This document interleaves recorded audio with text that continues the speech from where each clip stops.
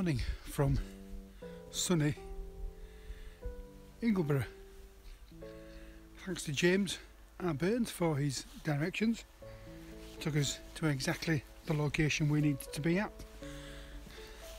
The car park just up from the chapel. It's the first time I've been here. I've been to Ingleton lots and lots of times before,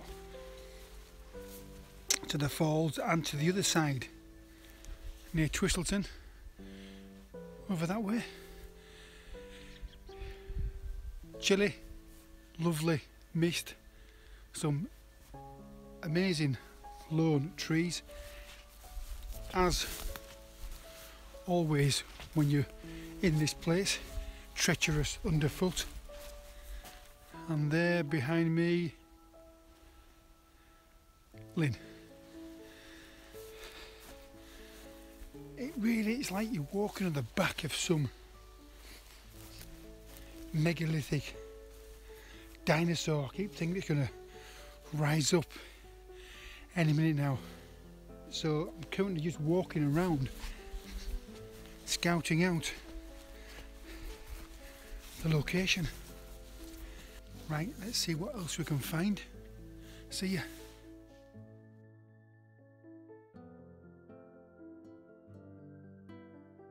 Good morning. Well, it's still only around 10 o'clock.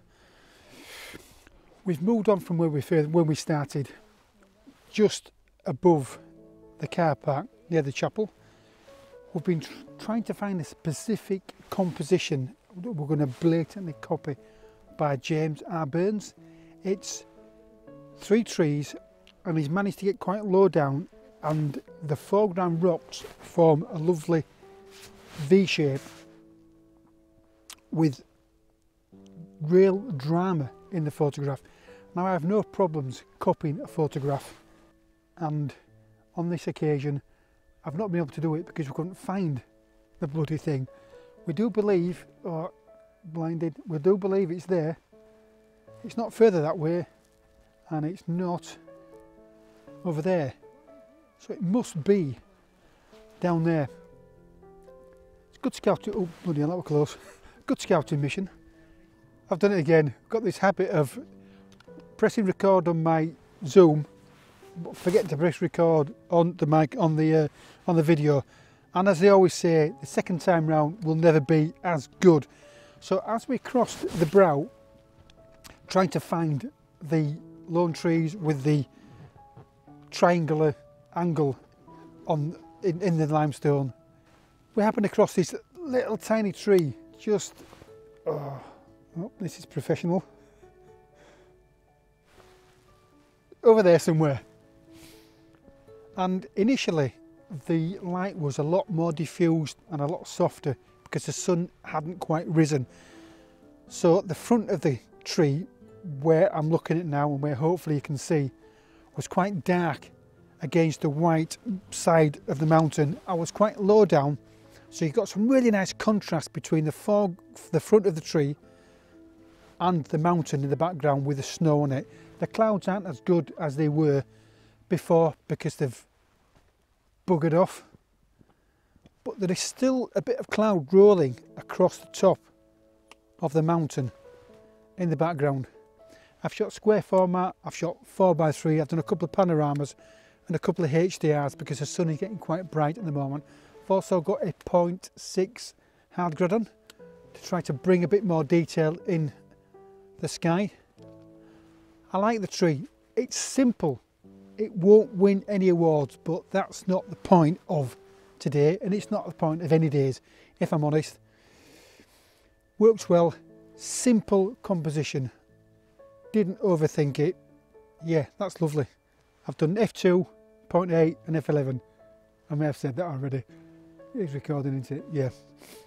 Yeah, nice and simple. You may or may not be able to see it, but no, it's diffusing. There's some lovely low cloud in the valley.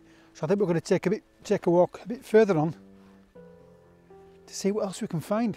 But it's getting nice and warm now, and I've got thermals on. It's bloody roasting. See you soon. Ta-da. Good afternoon. Good morning, even. Well, it's 20 past 11. the sun is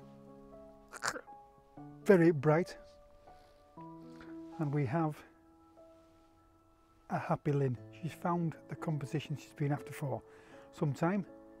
There's a tree there, and in the foreground you have a lovely V.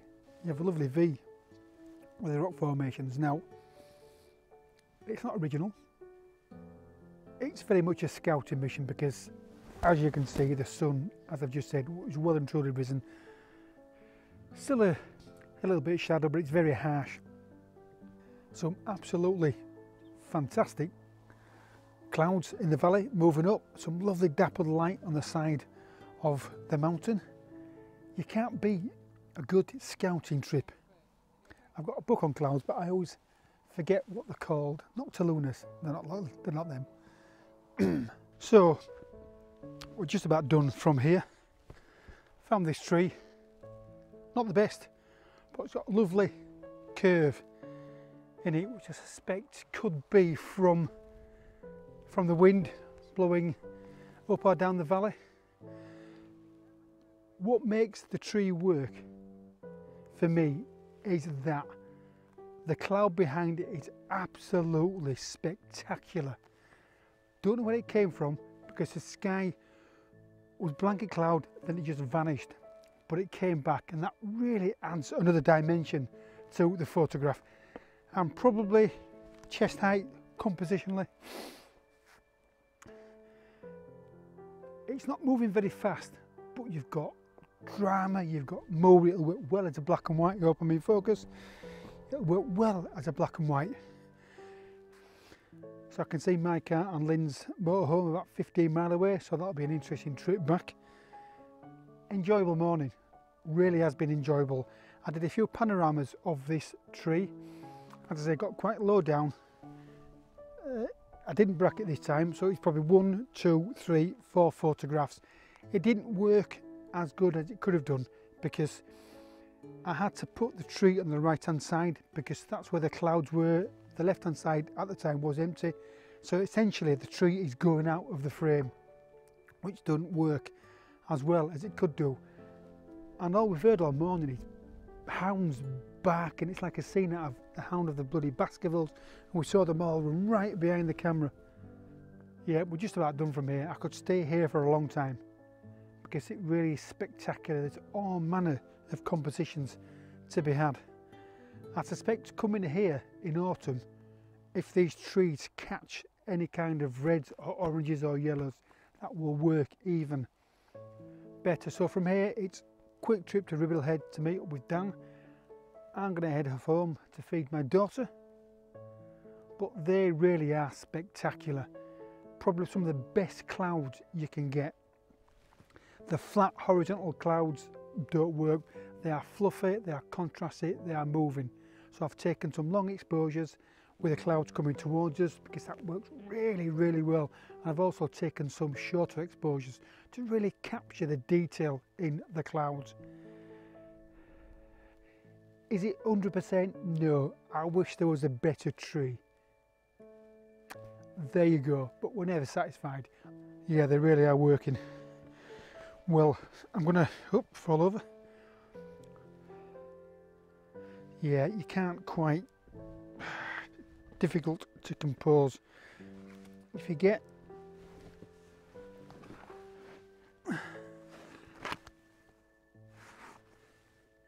that might actually work.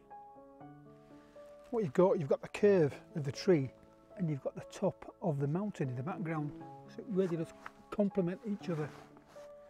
There's a few stray twigs, but they're important. They're more important than me, so I may have a go at this. There will be a bit of cloning to be done because there are some cars, as I mentioned earlier on. But that may work. It would be. Yeah, I'm gonna have a go at that. Anyway, stop waffling.